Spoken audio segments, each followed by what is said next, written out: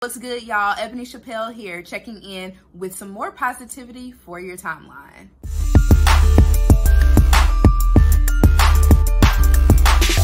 So growing up, one of my favorite things to do was to read. I would read any and everything that I can get my hands on. I stayed in the library, but my favorite things to read were things written by Black women for Black women. It really changed my life the first time somebody put a Maya Angelou book in my hands, a Toni Morrison book in my hands, and you know, I could just go on and on, the list goes on. But now there are two new books that are out, one by Ashley Cassandra Ford called Somebody's Daughter, and another by Tamara Winfrey-Harris called Dear Black Girls. And both of these books I think are going to do for young women, older women, films, you know, people of all ages. What it's gonna do for them is the same things that those books did for me when I was growing up. And I just think it is incredible to celebrate these authors. Something else that's really cool is that they're both based here in Indiana. So I feel like we are just so lucky here and we don't even know it. Ashley's book is a memoir, it's her memoir, and I am so excited to read it. I haven't read it yet. But I just know that it's going to be incredible. And Tami's book, Dear Black Girl, I actually have read, and it is filled with these letters from Black women, and it's a game changer, and it's something that I just think will be really, really good for people's lives. So because I'm me and I'm corny and I think that it's funny to make jokes, I thought about it and I was like, you know, if I were to write a memoir, you know, one day to reflect this time in my life, what would the title be? And I came up with some titles. We're gonna see if any of these are legit.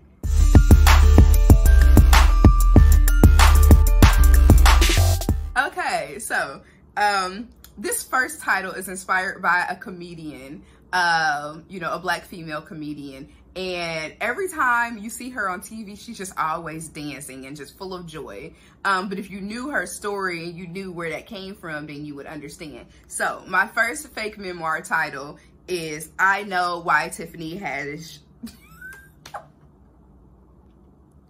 So my first fake memoir title is I Know Why Tiffany Haddish Dances All the Time. Okay, these may get progressively worse, but we're sticking with it because we are going to commit to this bit. We're gonna do it. All right, so I have struggled with acne ever since I was a teenager. I am really getting ready to come up on my Jesus year, and it's still a thing. So this second fake memoir title is in honor of my skin troubles. Acne tried to steal my joy, but retinol may save it all. And last but not least, this fake memoir title is inspired by the fact that I refuse to throw things away. I am not a hoarder. That is no offense to hoarders, but a hoarder I am not. I just like to think that I am really resourceful, and that resourcefulness has showed up in other ways in my life. So this third memoir title is dedicated to the Girl Scout in me that just figures shit out. And it goes, you can do something with that tissue paper, and other lessons about using everything you've got to get everything you want.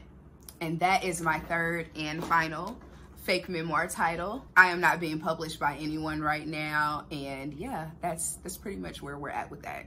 But on a more serious note, I had an opportunity to catch up with Tamara Winfrey-Harris recently to talk about her book, and I'm gonna share that interview with you guys. Also, Tamara and I are the co-founders of the Black Women's Writing Society. So every second Tuesday of the month, we meet via Zoom, and we meet at 6:00 p.m. Eastern Standard Time, and it's just an incredible moment. We have an hour of uninterrupted writing time, so all of my Black women and femme writers out there that are busy, you know, running the world, saving the world, trying to take care of yourself and all of that shit, you know, sometimes you do not make the time for yourself to do the things that you really want to do with your craft. So this hour of uninterrupted writing time is your gift to yourself. We invite you to join us. Also, we have great guest speakers that come, so it's something that you definitely want to check out. You can find out more information on Facebook at Black Women's Writing Society. So without further ado, let's get into that interview with Tamara Winfrey-Harris.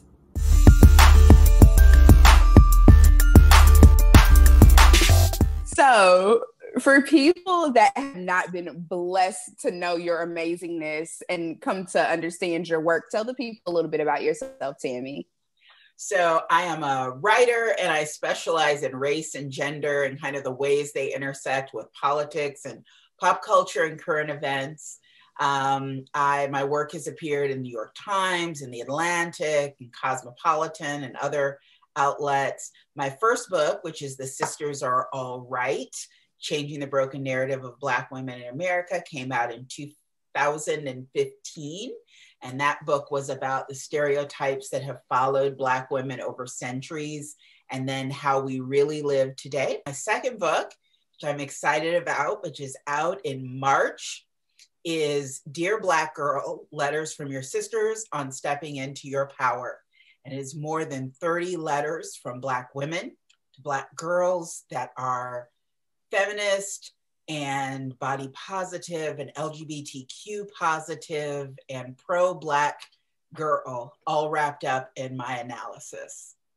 Oh, and Awesome. I'm also, along with Ebony Chappelle, the co-founder of the Black Women's Writing Society in Indianapolis. Woo! No, a little sidebar real quick, but your friend and another amazing writer, Disha Filial, I think I was listening to you guys on Clubhouse, or I was reading an interview with her or something, and she was saying that you have great ideas, and she was going along with you for the ride, whatever it is that you guys were doing.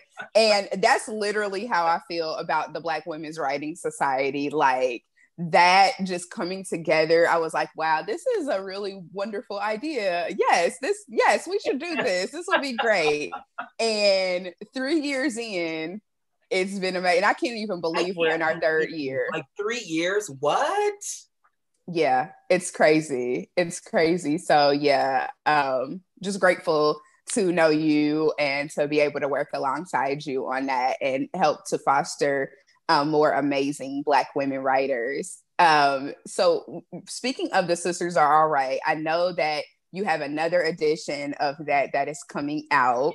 That's how I first came to know you, was when you were working on that. Did you know that it was going to have the kind of impact that it did? I didn't. I hoped, because writing that book was a fulfillment of a lifelong dream. Like, I had wanted to write a book, get a book published since I was like a little kid. And I thought maybe it would be received very well. I mean, I wrote that book for us. I wrote it for Black women. And just, I knew how often our stories are ignored, or how often people talk about us or talk at us instead of talking to us. So I felt like it would resonate, because here are Black women's stories, and I actually interviewed more than 100 Black women about this, and I thought that was important, and it was different than what was happening at the time, but I had no idea. I just kind of crossed my fingers and hoped for the best. I've been really happy since. Yes, I can only imagine. And in this new edition, what are some of the things that people can look forward to you expounding upon? So you'll see a few new stories. I mean, there were things that I felt like when I finished the first one, things that I had missed. Like, most of the women I talked to had some kind of privilege, either, they were middle class, like class privilege, or educational privilege, because, if you're poor, but you also have a PhD, you have something you can leverage. And I also wasn't able to get, the voices of trans women into that first edition. And so, both of those things have been corrected in the new edition. And there's a new chapter on power, because I think Black women have taken such a great role in the streets. So, grassroots activism. You have 3 Black women who started Black Lives Matter. Now we have the first biracial Black woman as a vice president in the White House. Who is also your sorority sister. We got Stacey Abrams, Yes. so I wanted to speak to some of that, some of the ways that Black women are using their power, and some of the ways we're doing all this work but not reaping the benefits because, people don't treat us like they oughta. Yes, exactly. I have so many just positive thoughts about what the impact is going to be for young women to read this book. I remember when I was a little girl, there was a book that my mom gave me called, oh my gosh, I'm going to miss the name of it, but it was a workbook by Iyanla Vanzant. I'm going to remember it later. I know it. I have it. You know it. Yes, I have it too. Think of it. I know what you did. It's like little. It's like, yes. Yes, but I remember her giving me this book because I was this voracious reader, and it had all of these like prompts in it and affirmations and things like that. And that coupled with like Maya Angelou just like helped me as a little girl, like trying to figure some stuff out. Mm-hmm. And I think that Dear Black Girl has the same like power attached to it to really like help young women. What are some of the letters that just stick out to you the most when you think about the book? So there are a few. One chapter that I'm really proud of is the chapter about families and relationships with mothers and fathers, because so often Black people are told that our families are dysfunctional or less than. Because of the different ways our families work, because we have a lot of extended families. We have, big mamas raising grandkids. We have, single moms raising kids. We have single dads raising kids. And we've been told since like the 60s, since the Moynihan report, that you can't have a functional family that way. So many women wrote. I mean, I opened that chapter talking about the fact that historically, African peoples have always had this really expansive view of what family means. Black people have had an expansive view of what family means. We're forever adding a play cousin or a play auntie. And, so like, don't let your idea of family be narrow. And so, one woman, Rochelle Riley, who was a wonderful writer on her own, wrote about being raised by her grandparents because her parents broke up and her mom was ill. And so she was raised by her grandparents and all of the things that they did for her and how valid that family was. Another friend, Disha Philyaw, who's also a writer, the author of Secret Lives of Church Ladies, wrote about her difficult relationship with her father, who was not active. And, her mom wanted to kind of force a relationship, and that didn't really work out. The Reverend Brandy Mimitzraim wrote about mothering. She writes like "we daughter," and daughter is hard work. About all the different ways, you interact with your mom. But then, the other thing I thought was important is I wanted to get a diversity of women because I wanted Black girls to see themselves in all the ways they show up in the world. So Tatiana Rebel, who people know locally, she's amazing poet. She's phenomenal. Wrote a letter to the queer and questioning Black girl. I have letters from women who've been sexually assaulted. Letters from women who are corporate bosses, a letter from Keisha Dixon of Asante Children's Theater, letter from LaShonda Crow Storm, who talks about being an artist, letters from women who have been sexually assaulted, incarcerated, women writing about their brown skin, women writing about being biracial. There's like a gamut, a trans woman writing about the first time she saw herself in a bra and panties and felt good about herself. All of these women like sharing their experiences, their diverse experiences, the, true, honest, and vulnerable. Yes. Oh my gosh, just phenomenal. And I hate to put you on the spot because I did not prep you for this. But do you have a letter that you could read or an excerpt of a letter you could read? Never put me on the spot. Oh, wonderful. She's like, listen, you ain't got to get ready if you stay ready. Right. You don't got to get ready if you're already ready. I would like to share the epilogue of the book because I think it kind of sums up what I'm feeling and what I think is important about the book. So the epilogue is called Pick Up Your Oyster Knife. I love you, Black girl. I love Black girls in Afro puffs and Black girls in bundles of Remy. I love the daddy's girls and the fatherless ones. I love the little sisters who make straight A's and the ones who skip school. I love the hood girls and the suburban girls and the country girls too.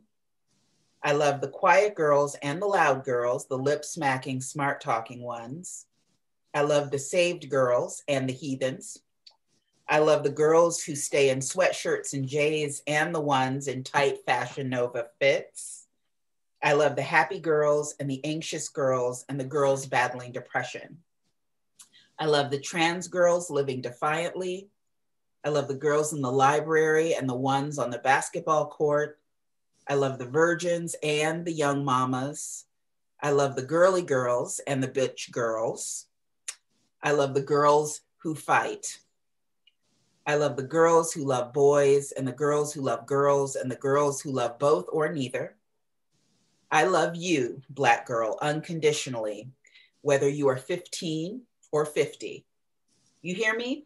Today, I love you whether you look or act like they say you should. You are not wrong. And when you are wrong, I love you with all your flaws, no matter what choices and mistakes you have made, no matter where you live, no matter what you look like, no matter what thing has happened to you. And the greatest thing that you can learn is to love yourself unconditionally too. It may be the hardest thing you have to learn. I hope the letters in this book have shown you how. One other thing, Black girl, you must learn to love other Black women and girls the same way. Love us whether we look or act like they say we should. We are not wrong. And when we are wrong, love us with all our flaws. No matter what choices and mistakes we have made, no matter where we live, no matter what we look like, no matter what thing has happened to us. Now, this doesn't mean that you have to become the target for another Black girl's pain or anger or trauma. It doesn't mean you have to silence yourself in the face of Black women. It means you must give your sisters grace and understanding, the benefit of the doubt. So few people give us that. We owe it to each other. We have to acknowledge each other's humanity, even, maybe especially, when we are walking away. I hope the letters in this book have shown you how to do that too. Because we are sisters, Black girl. We have to take care of ourselves and each other. You are me, I am you, and we are all right. Inside each of us are tiny pieces of our foremothers, Sarah Boone's ingenuity, Danya Luna's unforgettable beauty, Toni Morrison's incomparable wisdom, Mamie Till's fierce love, Aretha Franklin's creativity, Marsha P. Johnson's fearlessness, Harriet Tubman's will to survive, Katherine Johnson's genius, Michelle Obama's grace. Black girls are made of all that magic, birthed in the African sun, baptized by the Middle Passage, and burnished by America. That is a power that no one else can claim, just us. We are sisters, you are me, I am you, and we will get free together. Zora Neale Hurston, a great Black woman writer, once said, I do not weep at the world. I am too busy sharpening my oyster knife. An oyster knife is a utensil used to crack open the shell of an oyster to get the tasty meat inside. Zora meant that she wasn't wasting time thinking about the hard parts of being Black and a woman, and she didn't care what other people said about her. She was busy trying to get at all that good stuff life had to offer. Celebrate your Black girl life. Celebrate us. Be like Zora. get that oyster, girl. Mm. Oh, yes. That oyster with the hot sauce and the horseradish and everything else. Everything else, all the fixings. Oh, I have goosebumps, Tammy. That is just amazing. Amazing. I was thinking, about the book, and I wanted to ask you if you could write a letter to someone that you haven't written a letter to, who would that be? And who would you like to write you a letter? And it could be anyone. I know, I'm extra.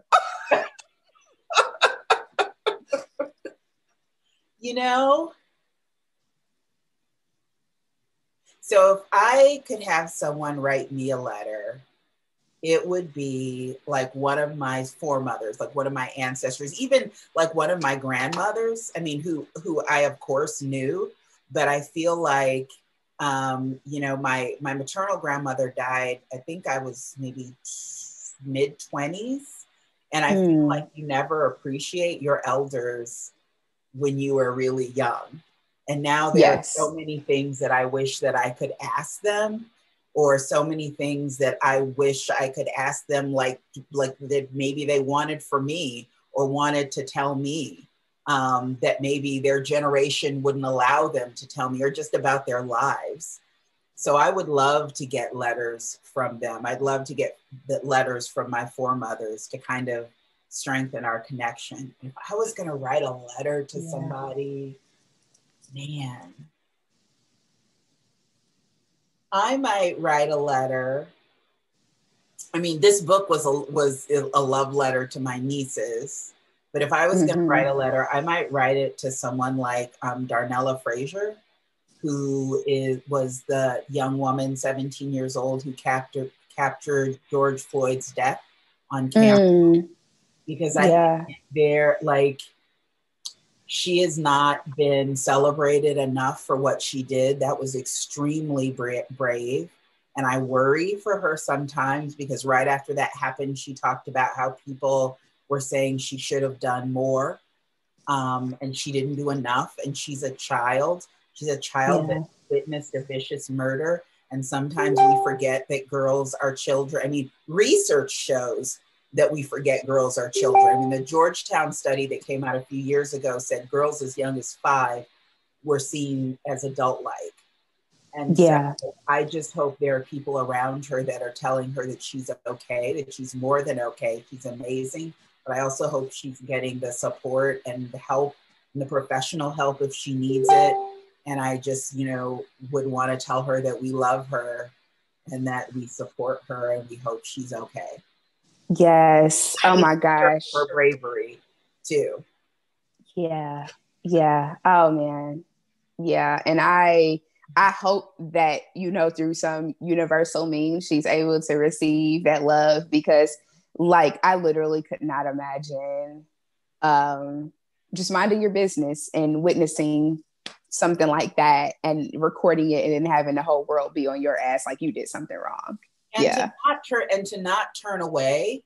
I mean, because she was in danger too. Like if they're killing this man in front of you, I mean, who's to say that you won't get drawn into it? It's not like they cared about any Black person's life. So, I mean, the fact that she, as a child, stood there, that's significant. I could just talk to you forever and ever and ever about anything under the sun. So thank you so much for your time. How can people keep up with you? You're welcome. First, I have my own love fest. I love Ebony so much. We have known each other. I've seen you grow so much. I remember meeting you at the paper, and you were new, and you were doing marketing, and you were young, and you were just starting out, and just to see what you're doing now and the way you've grown in the community and in your stature is just amazing. You are one of the all right Black women that I know. And I'm proud to know. So thank you so much. Thank you. Oh, but yes. You asked how people could reach me. My website is tamarawinfreyharris.com. And so you can start there, and I hope you will sign up for my monthly newsletter and to keep keep up to date on the things that I'm doing. I have a lot of appearances coming up for the book, so you can keep. We love to hear it. There. Tamara Winfrey-Harris on Facebook. What Tami said on Twitter, and Tamara Winfrey-Harris on Instagram. So check me out, or you can come to our Black Women's Writing Society on the second Tuesday of every month. Yes, at 6 p.m. Eastern. Yes. Yes, we would love to have you. Well, thank you again, Tami, and be sure to get this for all of the wonderful Black girls in your life. Thank you. Thank you.